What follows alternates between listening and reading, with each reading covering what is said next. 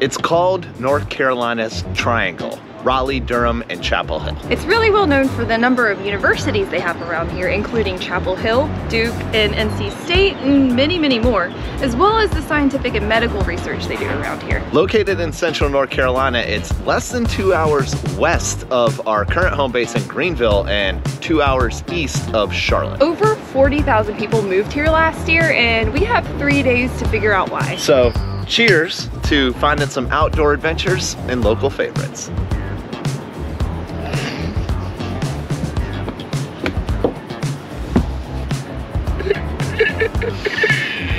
Wow.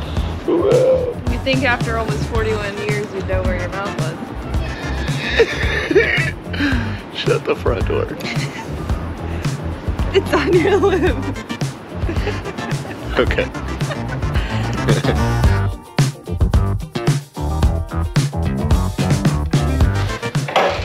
Okay. Whoa! Now, I'm not saying you should do drugs, but Because it is America's 5th oldest amusement park.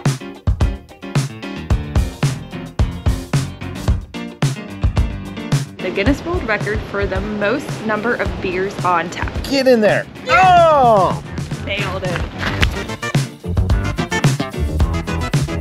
There's more? Yeah. So many options. Of the 1988 sports cult classic film Bull Durham. Literally never heard of it. She don't do sports. You ready for tomorrow? Let's go. It's on Duke's campus. This well is said to bring good grades to those students who drink from it.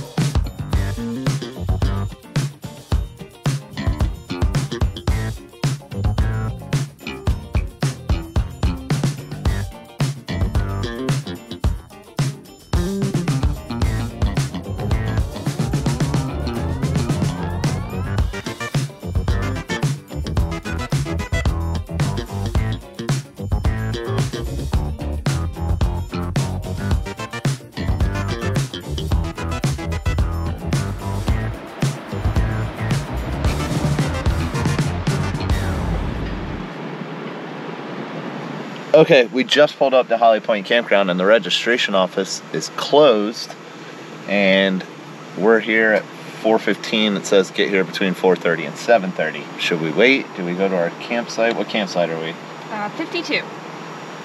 What do y'all think? I think we're just gonna go for it.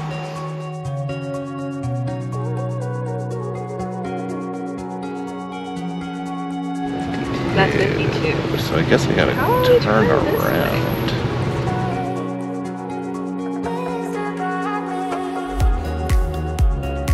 Like a boss, like a boss.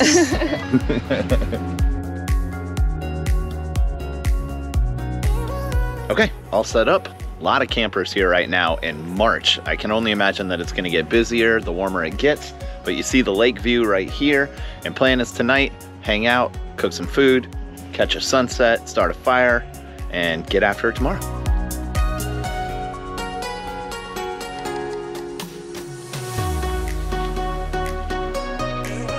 And this is pretty cool. They got the little beach area that's like maybe 100 yards to our campsite. They've got a bunch of tent sites right here on this little island that sticks out over the lake, and that, if you are a tent camper, is the money spot.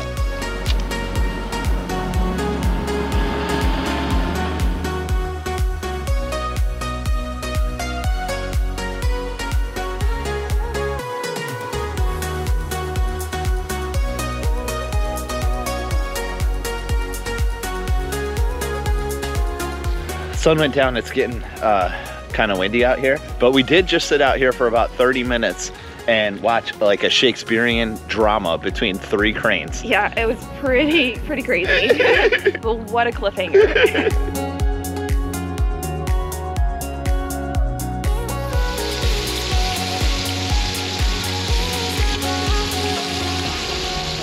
She does it all, folks. Steak dinner and turns a wrench.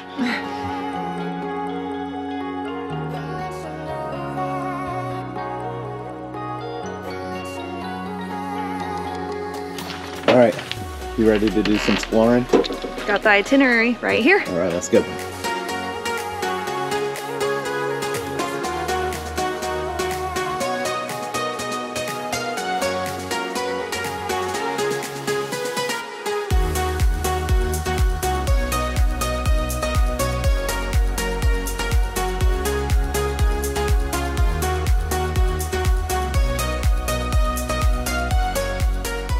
You may or may not know this about us, but we're not much of museum people. But today we do actually find ourselves at what some people call the Smithsonian of the South, the North Carolina Museum of Art. But we're actually here to kind of see one specific thing, which we'll show you here in a minute. The cool thing about the North Carolina Museum of Art is that it is not just an inside museum, it also has 164 acres of a sort of nature museum that you can walk around in. So today we're doing outdoor activities and getting cultured all in one. This place has almost 5 miles of trails, paved and unpaved, so you can bike, hike, walk, bring your dog, all the fun stuff. And to make it even easier, they have a downloadable app that'll teach you more about all the art installations that you walk by. So we're gonna use their free app to get to our next destination.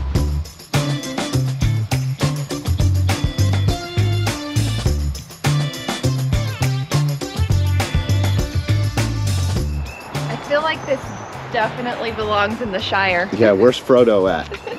This is called Cloud Chamber for the Trees and Sky. It's an art installation by Chris Drury, and essentially it's just an oversized camera obscura, which is where you have light that goes through a little pinhole and it creates like an image on the other side. That's pretty cool. All right, let's see what's inside, folks. Whoa. Okay. All right, so they say to give your eyes a minute or two to adjust, and you should see through this little pinhole thing, essentially a picture of what's outside. So it's medieval technology in a new age art structure.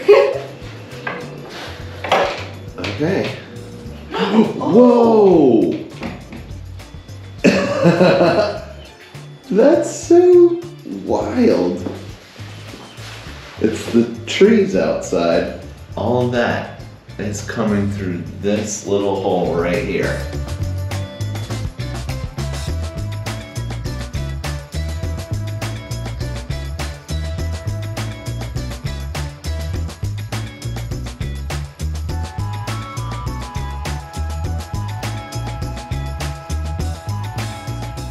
We're in a completely black room. And somehow the outside is inside. That's real weird. It's even on the walls and not just the floor. You see that, right? Mm-hmm. Now, I'm not saying you should do drugs, but if you found some good ones and sat in this room for a little while, I bet you have a pretty good time. Well, back into the light.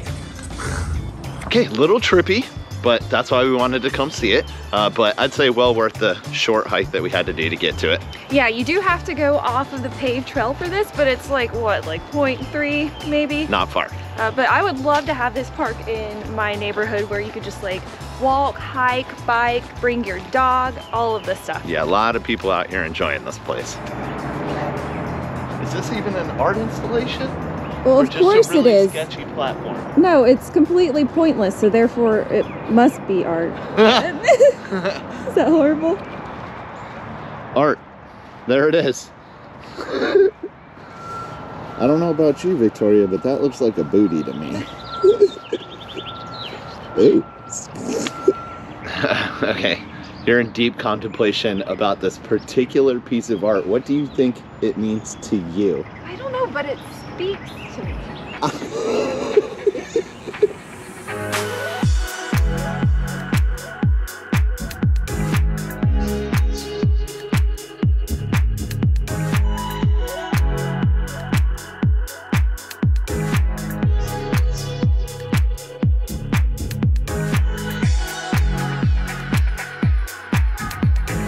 Welcome to Raleigh, which is North Carolina's state capital and second largest city behind Charlotte. Yeah, it has about 500,000 people. Also, it seems like there are a lot of smart folks around here. It ranks #2 in the most residents with PhDs in the nation. And for those of you that were falling asleep in your 3rd grade history class and don't remember who Sir Walter Raleigh is, well, this city is named after him, and we've got a little bit more of his history from our Outer Banks episode, which we'll link right here for you.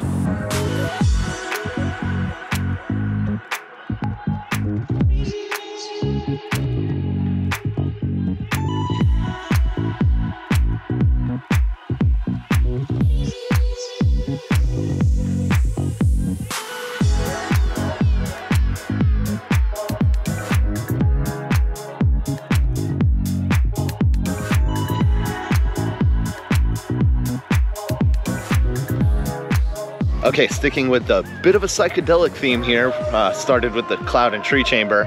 Here we are at Pullen Park.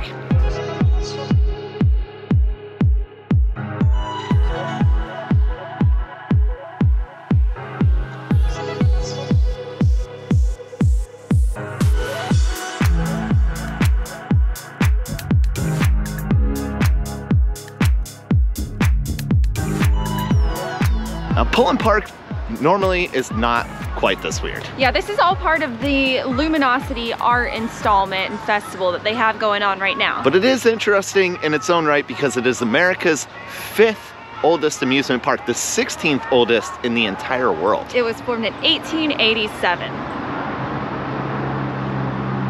that's fun. I believe this is generally considered a kids park. I mean, it does have a really awesome carousel. You can buy $2 train rides, maybe rent a paddle boat.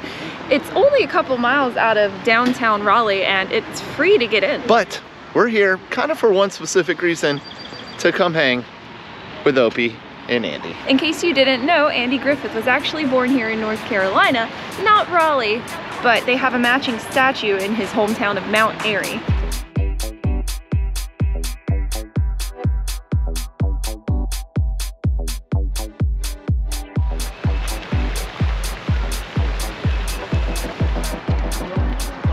I think Neville's gonna be upset with you because you didn't bring him with to meet one of his relatives. What do you think, he's gonna smell them at me?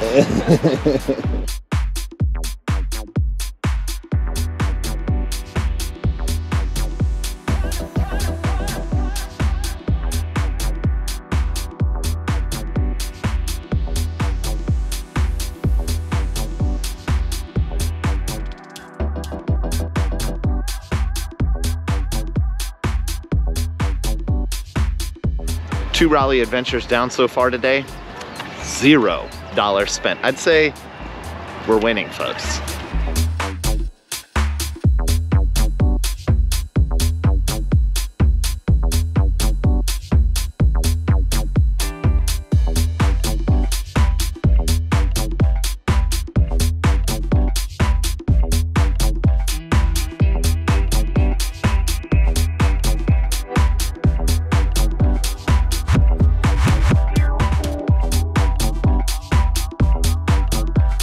Hey, there's a tree in the bar. Yeah, multiple.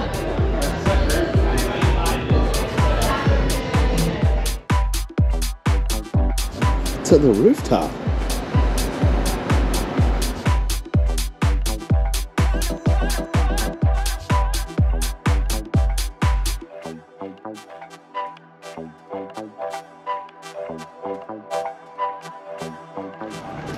This place is freaking huge. That's really cool. True to Project RV form, we do a little bit of work for a little bit of a reward. So here we are at the Raleigh Beer Garden. Welcome to the food and drink portion of this video. So I chose Raleigh Beer Garden because it has actually won the Guinness World Record for the most number of beers on tap. So many beers. There are 397 to be exact, both local and international. Now, granted, we are here in the middle of the day on a Wednesday, but I can imagine, just given the space, that it probably gets really packed out on the weekend. For sure. And it's actually set up pretty cool. It has multiple levels. There's one bar that's dedicated to your wine and your liquor, and then they have a North Carolina local beer section, and then their international bar. I love how this game has cup holders. 3 attempts. Oh. Get in there. Oh! Nailed it.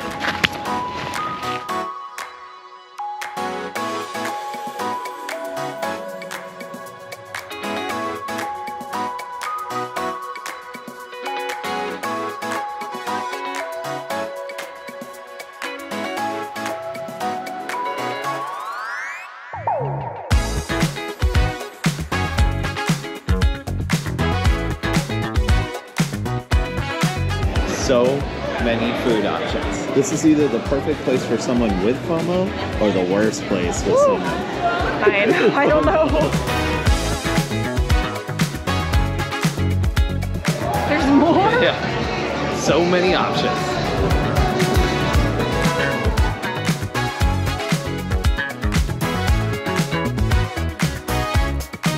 I think Victoria made a decision. I'm in heaven. So many french fries.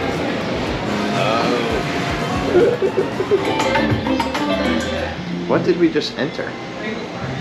This is in the food hall? Is that a bar? Yeah, Betty's Gin Bar. What? Oh.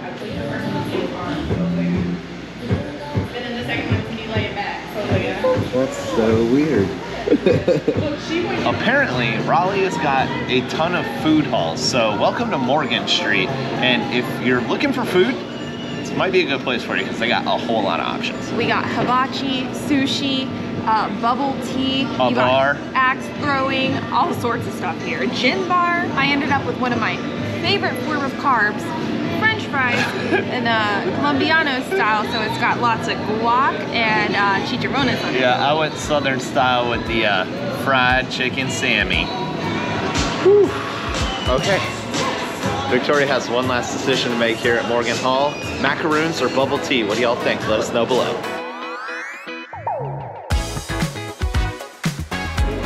She said, let me get one of everything.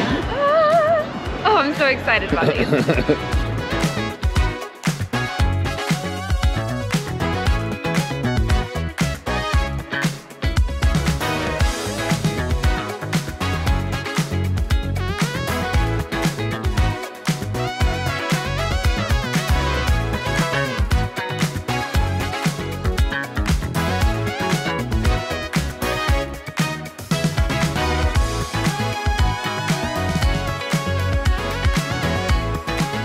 Probably our last stop of the day and highly recommended in the downtown Raleigh area, the Raleigh Times Bar, which back in the day was the Raleigh Times newspaper. It was in here from like the 1900s to like the 1920s, so they restored this bar to its 100-year-old beauty, and it is a cool place to check out. Okay. Cheers to a fun Raleigh day.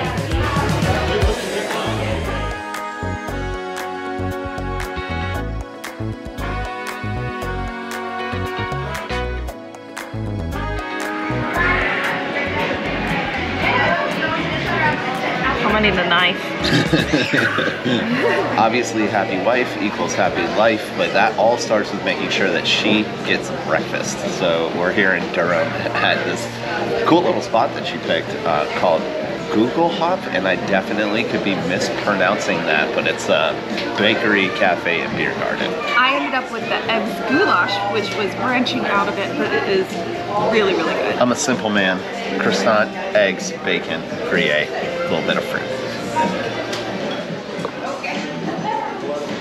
Okay, I am officially stuffed. On to the next adventure. It was definitely a great place to check out for pretty much any meal of the day, honestly.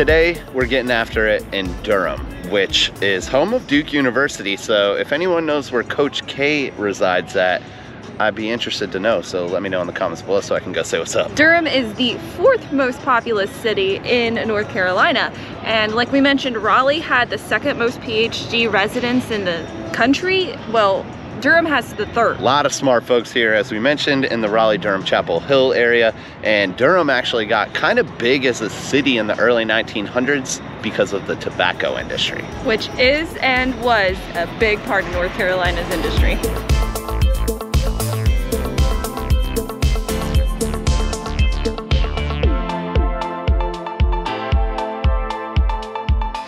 Welcome to the hive, y'all.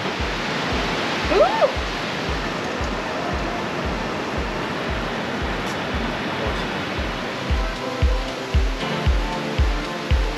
Burt's Bees headquarters is here in Durham. Unfortunately, it's like actual headquarters, so. They do real business here and do not do tours, so just so you know. That's Burt's cabin, Burt, the man, relocated from Maine.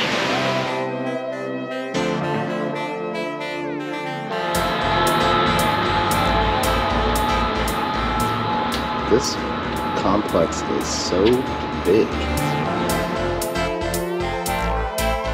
We are at the American Tobacco campus, which is in the American Tobacco District in Durham, North Carolina. Formerly the home of Lucky Strike cigarettes, in case you couldn't tell. Surprisingly though, the entire campus is non-smoking, so. The irony of that. From what we gather so far, a lot of businesses, apartments, shops, restaurants, and just kind of like an overall cool place to hang out.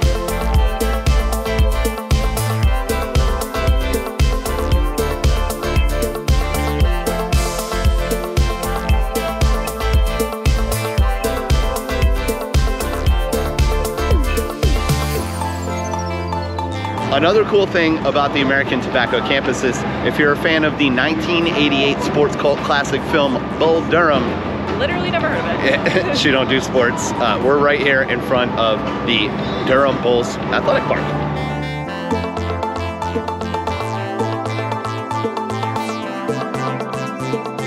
One of our goals while coming here was to go to a Durham Bulls game, but season actually starts tomorrow evening and we leave tomorrow afternoon, so. You ready for tomorrow? Let's go. I mean, look, even if you aren't a sports fan, who doesn't love coming out to a minor league baseball game and getting some beers and hot dogs? You know what I mean?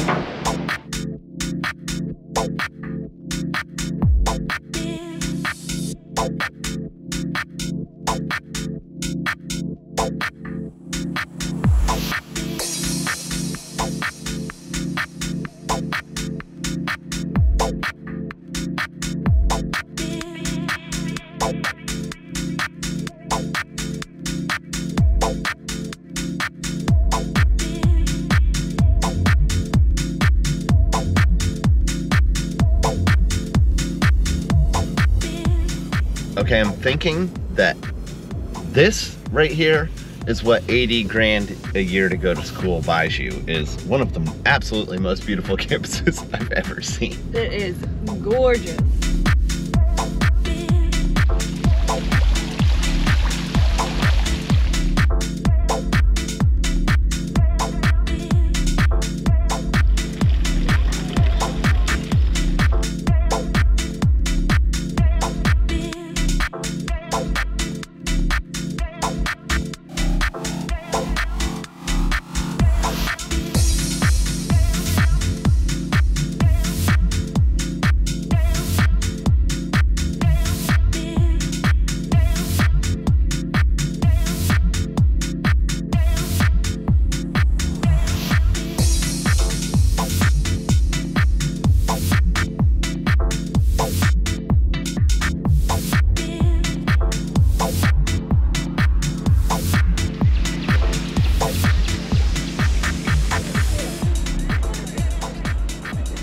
Turned out to be an absolutely beautiful day, so we figure while we're on this beautiful campus, we'll come see these beautiful gardens. We are at the Sarah P. Duke Gardens, which is 55 acres. And it's on Duke's campus, and it looks like you can find every plant or tree imaginable here. It is free to get in, but you do have to pay for parking, but it looks like there are a ton of people out here enjoying it. You know how that thing works? What time is it? 2:08? You got that? No, I think you're off a little bit. No, I don't know how this works because it's 2:40.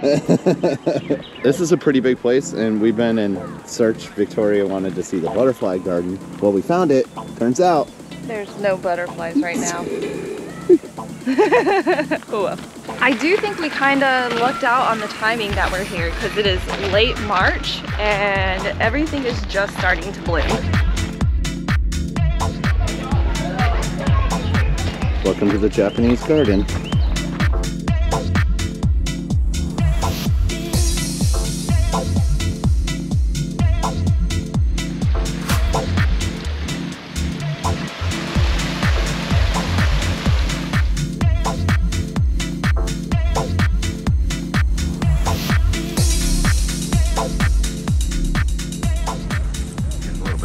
Up in here.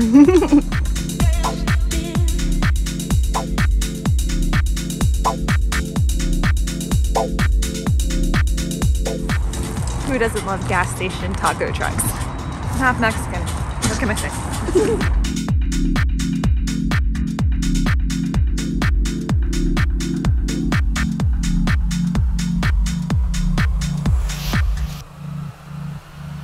Back at Falls Lake State Recreation Area, and the other day we failed at that whole sunset thing, but it is an absolutely gorgeous day as we've mentioned already, so we decided we'd bring out our iRocker paddle boards and try and redeem ourselves a little bit. It is absolutely gorgeous like he said, but it is 64 degrees, so I don't know who's more correct in what we're wearing right now. You know, hey, that National Weather Service thermometer is somewhere in the shade.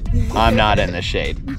Honestly, one of the reasons that I chose to stay here at Falls Lake Recreation Area was obviously one, its location to the 3 areas that we're trying to visit on this episode, but also because we had the potential to put our paddleboards in, and weather was like shaky, so we feel really fortunate to be able to get to do this today. Yeah, we lucked out. I would be doing us at Project RV a little bit of a disservice if I didn't mention, if you're looking at these paddleboards right here and you're like, man, those iRocker Blackfins are pretty dope. I might want to get me one of those. Well, make sure you use the affiliate link below because that helps us out. And while we're on the subject, why don't we talk about some Project RV paddleboard essentials? It's a pretty short list, but everything's pretty essential for us. Portable waterproof speaker, adult beverages, dry bag that you can put towels, cameras, phones, all that stuff. Make sure you lock that up. Keep them nice and safe. Lots of carabiners for attaching yourself to others, to attaching things to the board, for pretty much everything. I think we've mentioned this recently, but if you like to chill like we do, this anchor has been essential for us.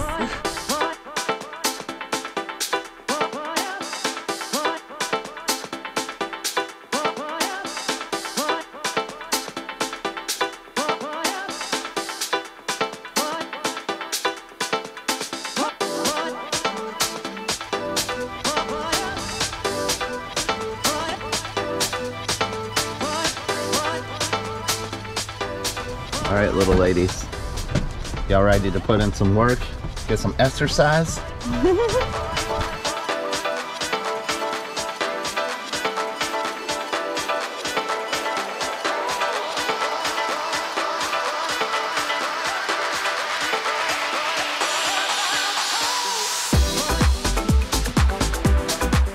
These little curlicues turn into new little fern leaves. Like you can see the side leaves starting to come out on there.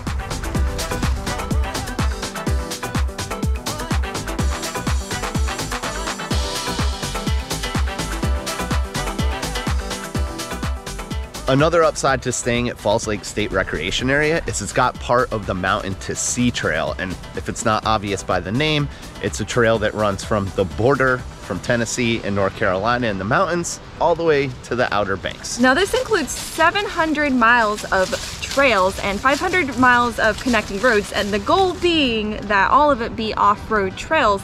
And it's really impressive. Over the last 10 years, they've averaged about 15 miles added every year. It is dog friendly, and obviously I don't know if the dogs are going to be up for all 1,100 plus miles of this trail, but we do plan on hitting parts of the trail in both the mountains in western North Carolina, here in central North Carolina, and when we hit the Outer Banks again.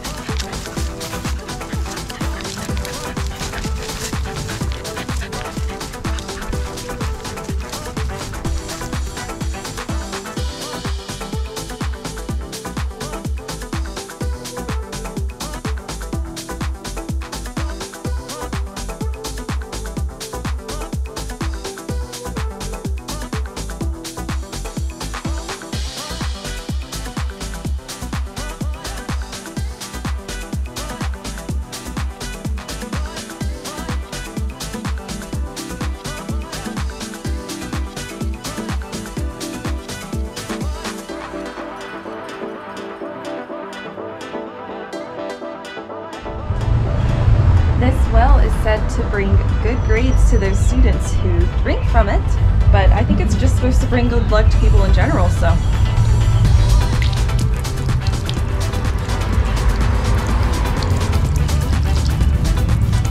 I can't remember the last time I drank out of a public water fountain. I know, especially post-COVID, it does feel weird. Right? Our time in Chapel Hill is going to be brief, but we had to come to America's oldest public university, which is the University of North Carolina at Chapel Hill. This right here behind me is the old well, and you might recognize it because it is the main symbol of Chapel Hill. The well was actually built the day that the school was chartered in 1793. It's an absolutely beautiful campus, and obviously we're not here to, you know, hope for good grades, but we are here for well wishes. Pardon the pun.